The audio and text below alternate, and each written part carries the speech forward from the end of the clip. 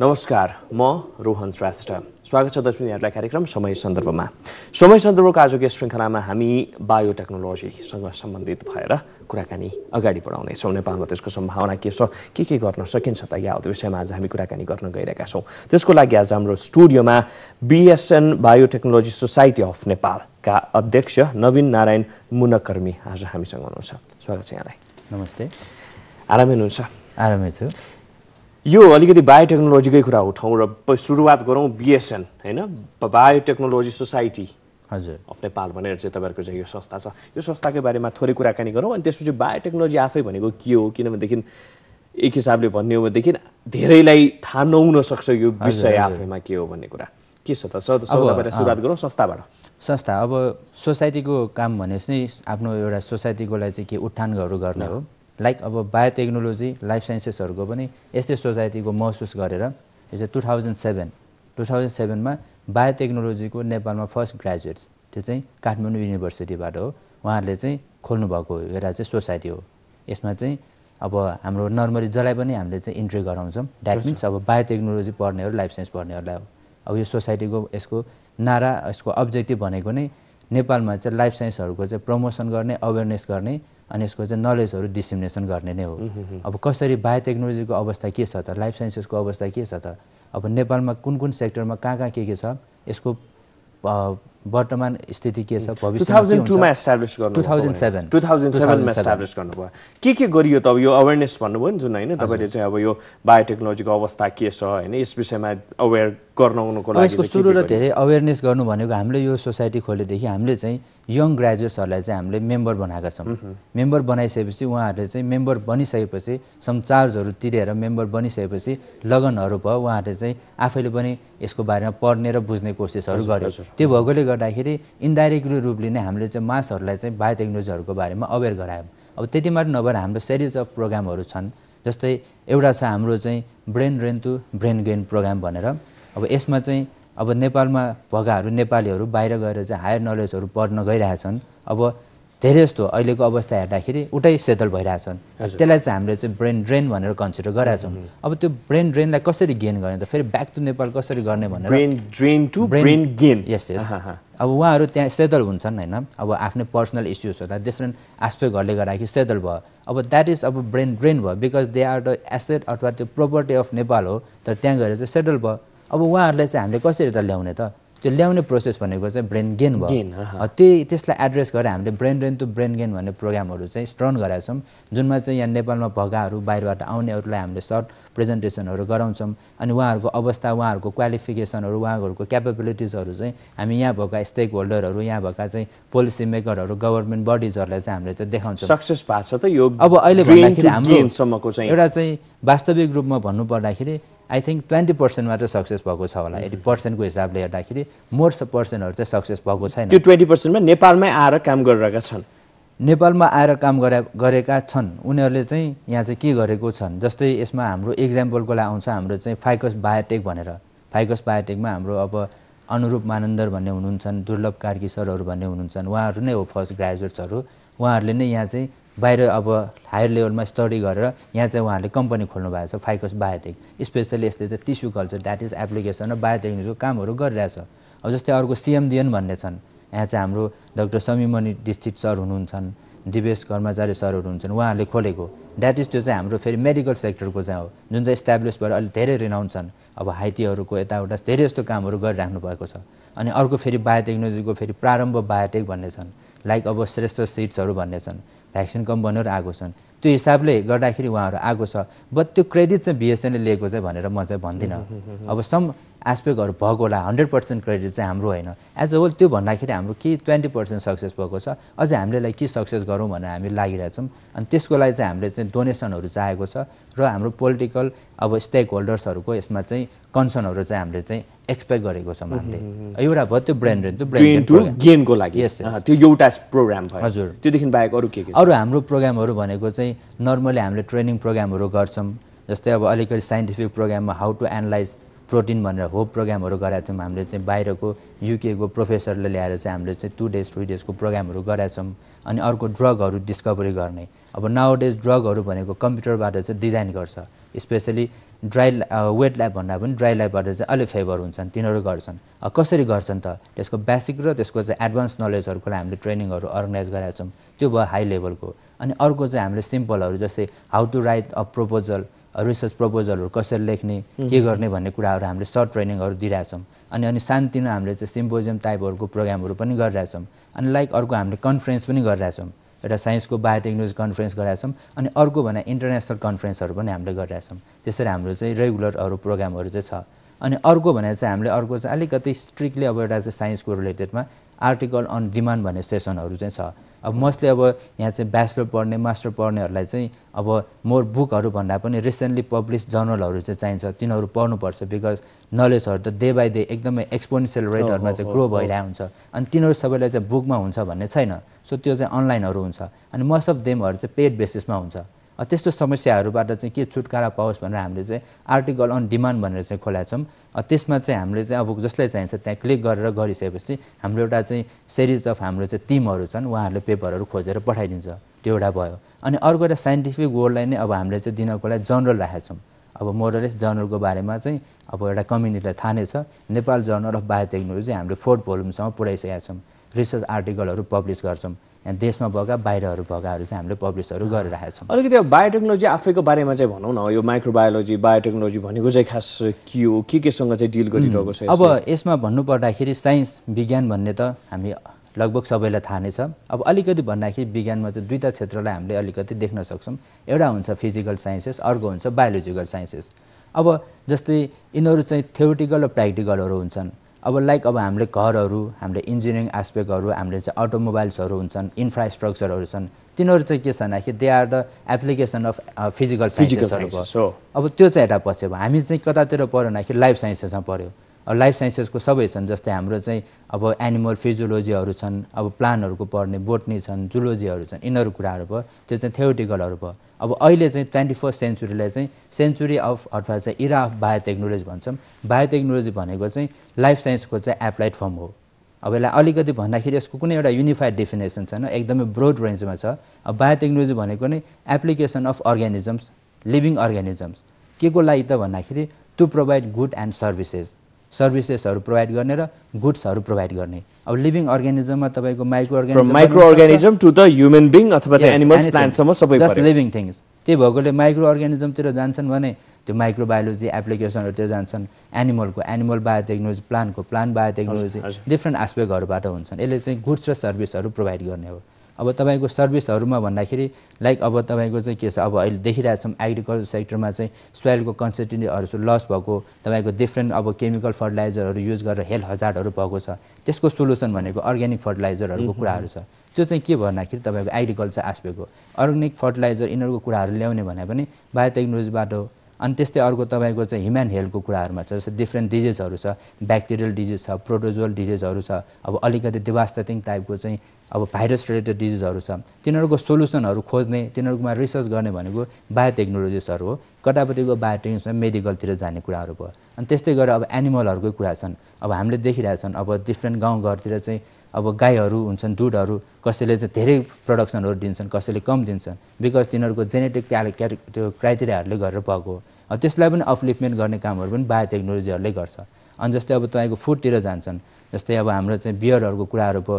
दहीहरू कुराहरू भयो त्यो पनि बायोटेक्नोलोजी नै हो हामीले चाहिँ दुधमा चाहिँ अर्ग्यानिजम राख्छौँ and that organism is responsible for bio transformation of दुध इन्टु कर्ड अनि सिमिलरली अब हाम्रो बियर भनौँ बियरमा पनि त्यो चाहिँ स्पेसली हाम्रो चाहिँ जौहरूबाट गर्छौँ अब त्यो जौमा पनि हामीले अर्ग्यानिजम राख्छौँ नर्मली युज हुने भनेको साइकेरोमाइसिस कार्बोक्जेन्सिस र साइकेरोमाइसिस सेरेबेसी भन्ने हो that is also responsible for bio conversion of अब द्याट जौ इन्टु द बियर हो सिमिलर डिफ्रेन्ट अरू प्रडक्ट छ किनेमाहरू छन् सावरकर्न्सहरू छन् होइन अब त्यो अल आर द प्रडक्ट हुने कुरा भयो यसलाई चाहिँ हामीले के भन्छ भन्दाखेरि सर्भिस र तपाईँ चाहिँ गुड्सहरू भन्छौँ यो चाहिँ बायोटेक्नोलोजीको चाहिँ एप्लिकेसन्सहरू चाहिँ भयो विभिन्न सेक्टरहरूमा चाहिँ यसको चाहिँ युज गर्न सक्यो हैन अब अहिले अब हाम्रो चाहिँ डेली लाइफमा चाहिँ जताततै पनि के छ भन्दाखेरि बायोटेक्नोलोजीको एप्लिकेसनहरू भइरहेछ अब यति भन्दैमा चाहिँ अब हामीले के बुझ्न खोज्छौँ भन्दाखेरि यो बायोटेक्नोलोजी भनेको भर्खर मात्र निस्केको त एकदमै कस्तो नयाँ साइन्सको रूपमा यसलाई लिन्छ हैन बिसाइड दैट के त भन्दाखेरि मान्छेले बुझेको पनि छैन हाम्रो नेपालमा चाहिँ त्यसको एप्लिकेसन तपाईले भन्नुभयो नि यो ठाउँमा छ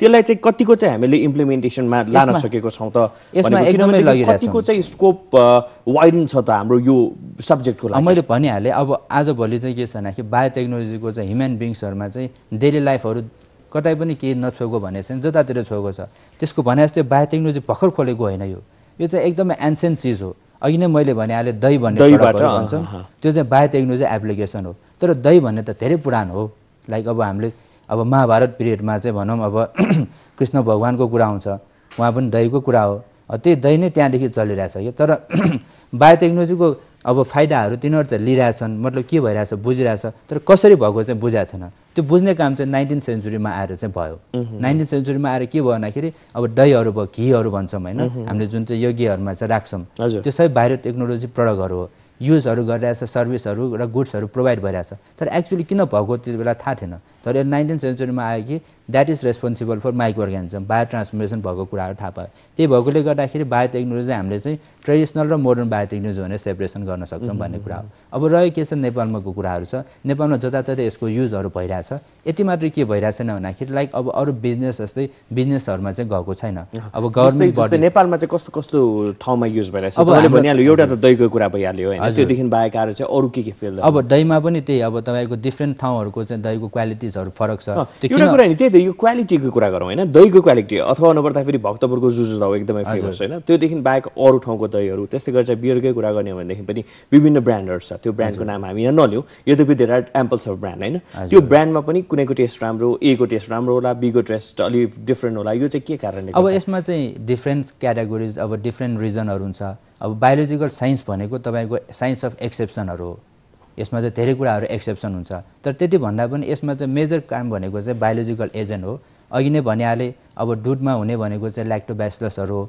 तिनीहरूको चाहिँ स्ट्रेनहरू फरक हुन्छन् कि ल्याक्टोब्यासिलस त ल्याक्टोब्यासिलस हो तर त्यसको स्ट्रेनहरू फरक हुन्छ लाइक अब तपाईँको बियरमा साइक्रोमाइसिस कार्बोक्जेन्सिस भयो यसको भेराइटिजहरू फरक हुन्छ अब मेजर रेस्पोन्सिबल त्यही हो अब डिफ्रेन्ट आइसबर्गको उसको सेपरेट भेराइटिज हुन्छ कार्लसबर्गको सेपरेट भेराइटी हुन्छ अब लाइक जुजु दाउको पनि उसको आफ्नै एउटा सेपरेट ब्याक्टेरिया हुनसक्छ जसको स्ट्रेनहरू फरक हुन्छन् अब रिसर्चहरू यसमाहरू चाहिँ भइरहेछन् हाम्रो नेपालको तर नेपालबाट चाहिँ कतिको रिसर्चहरू गरिएको छ नेपालहरूमा चाहिँ जुजु दाउमा पनि तपाईहरु आफै पनि रिसर्च गरिरहनु भएको छ हैन के त्यसको फाइन्डिङ्सहरू के आएको छ कुन सेक्टरलाई चाहिँ छोइया छ अब त्यति मात्र होइन कृषिमा पनि यही माइक्रो बायोटेक्नोलोजीकै कारणले गर्दाखेरि हाइब्रिड बिउ भिजनका कुराहरू पनि आइरहेको छ हैन के छ हाम्रो हकमा अहिले चाहिँ अब धेरै आइसकेका छन् अब जस्तो हाम्रो गभर्नमेन्ट बडिजमा नार्कले पनि अब बायोटेक्नोलोजी रिलेटेड अब राइसको अब लगभग 100 भेराइटिजहरू निकालिराख्नु भएको छ मार्कर एसएसए सेलेक्सनहरू चलाइराख्नु भएको छ अब नार्कै अर्को चाहिँ एनिमल ब्रिडिङहरूमा पनि बायोटेक्नोलोजीहरू एप्लिकेसन भइरहेछ अब तपाईँको अघि पनि मैले भनिहालेँ जस्तै मेडिकल सेक्टरमा चाहिँ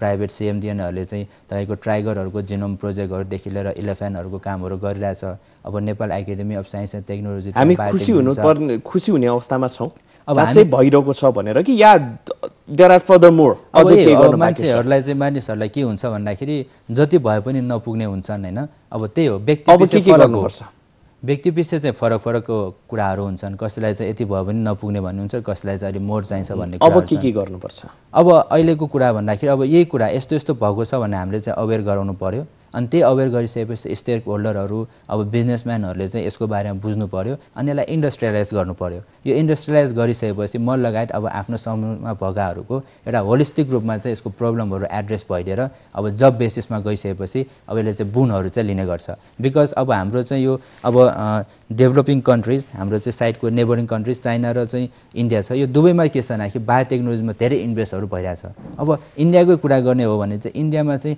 सेपरेटली अब बायोटेक्नोलोजीको मन्त्रालय छ केमा उनीहरूले कसरी त्यसलाई चाहिँ युटिलाइज गर्न सकेको छ अथवा चाहिँ कसरी इन्भेस्ट धेरै युज गरेको छ फाइदा केमा लिइरहेको छ एग्रिकल्चर सेक्टरमा मेडिकल सेक्टरहरूमा अब इन्भाइरोमेन्टल सेक्टरहरूमा चाहिँ फाइदाहरू लिइरहेका छन्।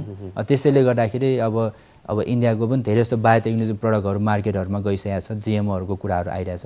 अब भन्न खोजेको यस्तो कुराहरू अब सरकारले अब स्टेक होल्डरहरूले इन्डस्ट्री पर्सनहरूले बुझिदियो भने, यसमा लगानीहरू राखिदियो भने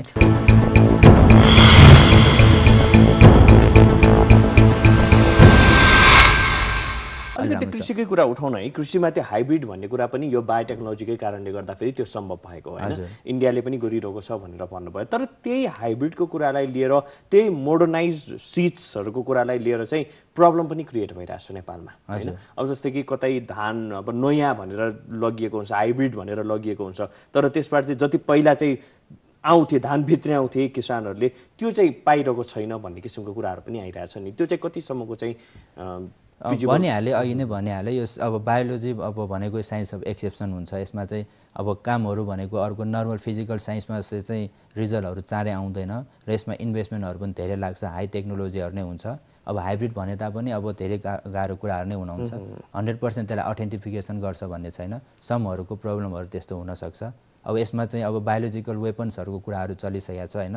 तपाईँको सिडहरूमा टर्मिनेटर सिडहरू आउँछन्, लाइक अब हामीले चाहिँ परम्परागत सिडहरू एकचोटि युज गरेपछि त्यसलाई फ्रिक्वेन्टली युज गर्न सक्छौँ। तर हाइब्रिड सिड लियो भने तपाईँको सुरुमा लिन्छौँ, प्रडक्सन एकदमै आउँछ, तर पछि लस हुन्छ, त्यो जेनेटिकली प्रोग्राम गरेर हुन्छ। यस्ता इस्युजहरू चाहिँ धेरै छन्। यसलाई सर्ट आउट गर्न मिल्छ कि मिल्दैन? यसलाई सर्ट आउटहरू त गर्न मिल्छन्। यो चाहिँ त्यो साँच्चीकै एकचोटिलाई मात्रै युज गर्नको लागि चाहिँ त्यो बनाइया त्यसरी बनाइरहेका हुन्छन्। त्यो चाहिँ अब सर्टिफाइडै हुन्छ है, त्यो त हामीले पट्टा लगाउनै सक्छौँ। त्यही भएर हाम्रो चाहिँ डिफ्रेन्ट गभर्मेन्ट बडिजमा नै यो जिएमहरू डिटेक्सन गर्ने, टर्मिनेटर हो कि होइन भन्ने ल्याबहरू छुट्टै छ। यही भन्न खोजेको, यस्तो खालको ल्याबहरू बनाउनु पर्यो होइन। तपाईँले चाहिँ अब यस्तो अब इन्डस्ट्री पर्सनहरू इन्भेस्ट गरिदियो भने यहाँ चाहिँ ग्रेजुएट्सहरू छ, यहाँ चाहिँ अब म्यान पावरहरू छ, उहाँहरू चाहिँ अब इन्भल्भ भएर चाहिँ यस्तो काम गर्न सकिन्छ। हामी कतिको कमिटमेन्ट पाउनु भएको छ इन केस? हामी भन्नाले गभर्मेन्टल पोलिसीदेखि लिएर, गभर्मेन्टल बडीदेखि लिएर प्राइभेट सेक्टरहरू चाहिँ यस विषयमा कतिको चाहिँ रुचि राखेको पाउनु? अब यस विषयमा चाहिँ बिस्तारै रुचिहरू आइरहेछन्। गभर्मेन्टको त अब कुराहरू त्यस्तो छैन, किन भन्दाखेरि अब हाम्रो गभर्मेन्टमा चाहिँ साइन्स नै अलिकति लो लेभलमा पर्छन्, मन्त्रालय नै पर्छन्। अब साइन्सभित्रको नि मैले भनिहालेँ, फिजिकल छन्, अब एस्ट्रोनोमिकल छन्, त्यसमा नि बायोलोजिकल हो, धेरै नै तल पर्छ। गभर्मेन्टको चाहिँ अब उसले चाहिँ एउटा चाहिँ कन्सिडर गर्ने चाहिँ अलिकति लेभल कम नै छ, प्रायोरिटी लेभल। त्यो प्रायोरिटी लेभल बढोस् भन्ने नै हाम्रो चाहना हो। त्यसैले हामीले चाहिँ यसमा कामहरू गर्न खोजिरहने हो। अलिकति फोकस गरौँ अब डिएनए डे होइन, तपाईँहरूले चाहिँ गर्दै हुनुहुन्छ। के छ त्यो डिएनए डे, कहिले गर्दै हुनुहुन्छ, यसको उद्देश्य के हो होइन? हजुर, अब डिएनए भनेको यो चाहिँ डिअक्सिराइबो न्युक्लिक एसिड हो। हाम्रोलाई हामी सबैलाई थाहा छ, लिभिङ अर्ग्यानिजमहरूको सेल हुन्छौँ, हामी मल्टिसेलुलर अर्ग्यानिजम हो। अब सेल भनेको एकदमै यो चाहिँ हाम्रो चाहिँ यो माइक्रोस्कोपबाट भिजिबल हुने हो, त्यसभित्र रहेको चाहिँ जेनेटिक प्रोग्रामिङ नै हो। मतलब त्यही डिएनएबाट हामीहरू डिफ्रेन्ट कन्डिसनहरूमा हुन्छौँ। जस्तै लाइक अब तपाईँ पनि मानिस नै हुनुहुन्छ, म पनि मानिस नै हुन्छु, तर हामी इन्टायरली डिफ्रेन्ट छौँ। हाम्रो चाहिँ स्ट्रक्चरहरूदेखि लिएर सबै छन्। त्यसको मेजर रेस्पोन्सिबिलिटी भनेको नै जिन नै हो। अब डिएनए हो। लाइक अब तपाईँ र मेरो अथवा कोही साथीहरू हुन्छन्, अब एउटा कमन कोल्ड रुगा भन्छौँ नि, कसैलाई एकदमै एक्सेसिभ गाह्रो हुन्छ, एन्टिबायोटिक चलाउनु पर्ने हुन्छ, कसैलाई त्यतिकै चलिरहेको हुन्छ। त्यो किन रिजन भन्दाखेरि ड्यु टु द डिएनए भन्ने कुराहरू हो। अब यस्तो डिएनए भन्ने कुराहरू भयो। अब अर्को पनि जस्तै अब हाम्रो चाहिँ प्यारेन्ट्स र के छ भन्दाखेरि हाम्रो चाहिँ छोराछोरीहरू चाहिँ अब सिमिल्यारिटी हुन्छ। कसरी भयो त? अब हामीले कुनै त के त गरेको हुँदैनौँ होइन। अब त्यो कसरी त्यो सिमिल्यारिटी हुन्छ भन्दाखेरि हाम्रो प्यारेन्टमा भएको सबै गुणहरू चाहिँ जान्छन्, त्यो पनि डिएनएको थ्रुबाटै जान्छन्। अब पहिला सुरुमा चाहिँ कन्फ्लिक्ट थियो, यो केले जान्छ भन्ने कुरा हो, तर पछि आएर चाहिँ डिएनए हो भन्ने चाहिँ 19th सेन्चुरीमा चाहिँ पत्ता लगायो। अब यो डिएनए चाहिँ कस्तो हुन्छ त? अब जान्छ त यसले हो भन्ने कुरा थाहा पायो। कस्तो हुन्छ? जस्तै आँखा चाहिँ अलिकति हाम्रो इलेप्टिकल टाइप हुन्छ, हेयर अलिक स्ट्रेट हुन्छ भने जस्तै डिएनए कस्तो हुन्छ त? कस्तो हुन्छ भन्ने कुराहरू चाहिँ एकदमै एक्सेसिभ रिसर्चहरू गरेर 1953 मा वेस्टर्न क्रिक र अब वेस्टर्न क्रिक र अब हाम्रो चाहिँ अब दुईजना साइन्टिस्टले चाहिँ हाम्रो त्यो चाहिँ पत्ता लगायो। अनि त्यो 1953 मा चाहिँ यसको 3 डाइमेन्सनल स्ट्रक्चर चाहिँ दियो। यसको चाहिँ यसरी हुन्छ, अब एउटा टर्न हुन्छ भन्ने कुराहरू चाहिँ दियो। अनि त्यो दिइसकेपछि के भयो भन्दाखेरि त्यसमा रिसर्चहरू मोर हुन थाल्यो, रिसर्चहरू धेरै हुन थाल्यो। रिसर्चहरू भइसकेपछि अब यो जुन हामीले ट्रेडिसनल बायोटेक्नोलोजी भनेको छ नि, यसले चाहिँ मोडर्न रूप लियो। त्यहाँबाट चाहिँ अब डाइरेक्टली जिनमा एक्सेस भयो। पहिला सुरुमा त हामीले दही बन्छ अर्ग्यानिजम रेस्पोन्सिबल भन्ने कुरा हुन्छ। अब अर्ग्यानिजमको नि उसको सेलमा भएको कुन चाहिँ जिन रेस्पोन्सिबल भन्ने कुरा त्यहाँबाट थाहा भयो। कहिले गर्दै हुनुहुन्छ यो डिएनए डे चाहिँ? हजुर, अब भने हजुर कति तारिकमा गर्दै हुनुहुन्छ? यो चाहिँ अप्रिल 25 मा हो। 25 मा गर्दै हुनुहुन्छ। के गरिन्छ त्यहाँ चाहिँ? के हुँदैछ? हजुर अब यसमा बेसिकली त अवेरनेसकै लागि नै हो हैन त्यसमा चाहिँ अब तपाईले के गर्दै हुनुहुन्छ यो 24 र 25 तारिखमा अब यसमा अलिकति एउटा भनौँ जस्तै हाम्रो 1953 मा वाटसन र क्रिकले डिएनए मोडल पत्ता लगाउनु भयो अनि त्यसपछि के छ कि जिनोमहरु सिक्वेन्स भयो 2003 मा एज एउटा दुईटाको कम्प्लिट एउटा चाहिँ अचिभमेन्ट हो यसले बायोलोजीको सेक्टरमा चाहिँ एउटा रिभोल्युसन ल्याइदियो के अब एकदमै अब त्यही भएकोले गर्दा 21st सेन्चुरी अफ बायोटेक्नोलोजी भयो अनि यो दुवै चाहिँ अप्रिलमा पढेको थियो अनि एज अ होल एउटा चाहिँ नेसन वाइड एउटा चाहिँ वर्ल्ड वाइडले चाहिँ 25 अप्रिलमा चाहिँ एउटा घोषणा गर्यो डिएनए डे 25 अप्रिल भनेर फ्रम 2003 हजुर त्यो ट्रेन्ड चाहिँ हाम्रो चाहिँ इस्टाब्लिसमेन्ट डेट 2007 हो हामीले पनि अब चाहिँ नेपालमा भित्रायो 2008 देखि 2008 देखि हामीले नेपालमा चाहिँ फ्रिक्वेन्टली चाहिँ प्रोग्रामहरु गर्दै चाहिँ डिएनए डे चाहिँ सेलिब्रेसन गर्यौं हामीले मतलब बायोटेक्नोलोजी सोसाइटी अफ नेपाल अब 2008 देखि हामीले कहिले चाहिँ फेयर गर्यौं कहिले चाहिँ 3 डेज फेयर गरेका छौं कहिले कन्फरेन्स गरेका छौं कहिले सिम्पोजियम गरेका छौं कहिले टक प्रोग्राम गरेका छौं अब यसपालि चाहिँ हामीले चाहिँ अब यसमा चाहिँ हामीले दुईटा काम गर्न खोजेको छौं